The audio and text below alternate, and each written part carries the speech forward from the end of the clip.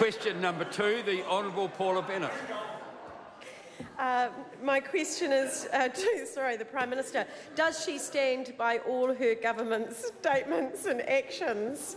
On behalf of the Prime Minister, Robertson. On behalf of the Prime Minister, yes, with the possible exception of the last one.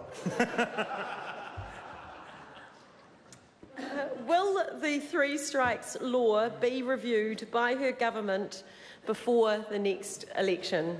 Mr. Speaker, on behalf of the Prime Minister, we are putting together a package of justice reforms. It is clear that at this time, one partner in the coalition government does not want to see the three strikes as part of that, but that package of reforms will come forward in the short term. So will the package of reforms come forward without the three strikes law being reformed? Mr. Speaker, on behalf of the Prime Minister, it is quite clear that the three strikes law does not have the support of one of the members of the coalition government at this time.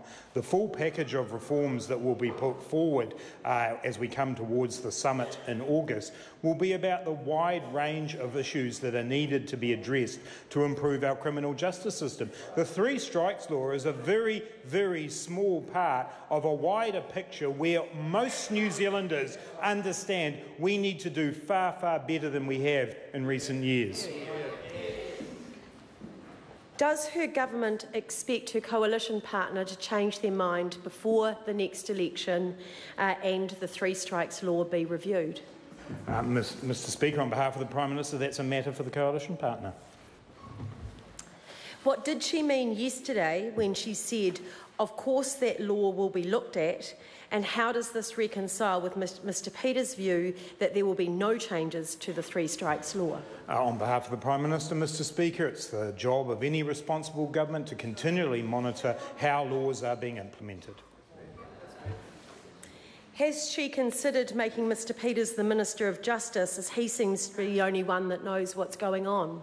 Mr Speaker, on behalf of the Prime Minister, the Minister of Justice, the Honourable Andrew Little, is doing an excellent job in finally addressing the complete failure that has been left by the previous government that allowed the prison population to grow, had no plan to address the underlying causes of crime and no vision for a future in New Zealand when we're actually more safe and secure, not just building American-style mega prisons.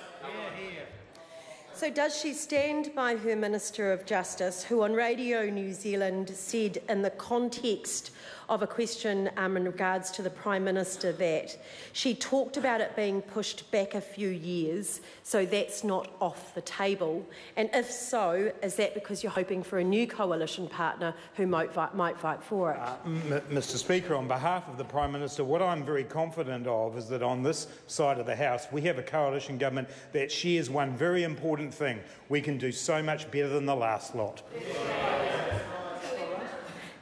So how many reviews, working groups, inquiries, special summits, teams, reference groups, advisory groups, expert advisory groups, independent expert advisory groups, lived experience task forces and other loose gatherings of paid contractors has the government established to date?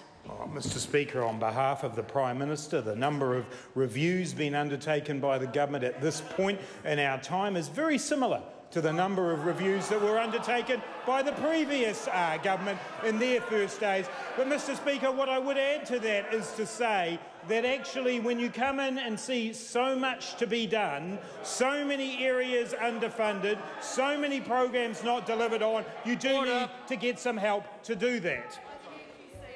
Order. Both sides, can they just wind it back a bit? Paula Bennett. Does she agree with her Minister for Regional Economic Development, who said in a speech at Field Days this morning, quote, "I agree with Mike Hosking that this government is setting up too many working groups"? Mr Speaker, on behalf of the Prime Minister, I haven't seen those comments from the Minister of Regional Development, but what I do know is that working closely with him and with other partners in this government, we are starting to address the issues that were left behind by the previous government. And if the member doesn't think that it's important to understand what a shambles she made of meth testing, then perhaps she does have to have another think.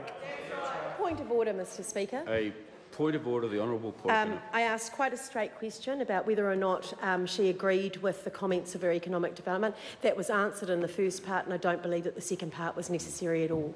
Yeah, I do agree with the Honourable Paula Bennett. It wasn't necessary, and the Minister should remember he's answering for the Prime Minister, who told us of her kind approach. Paula Bennett. Thank you. Question number 3, the Honourable Judith Collins. Mr Speaker.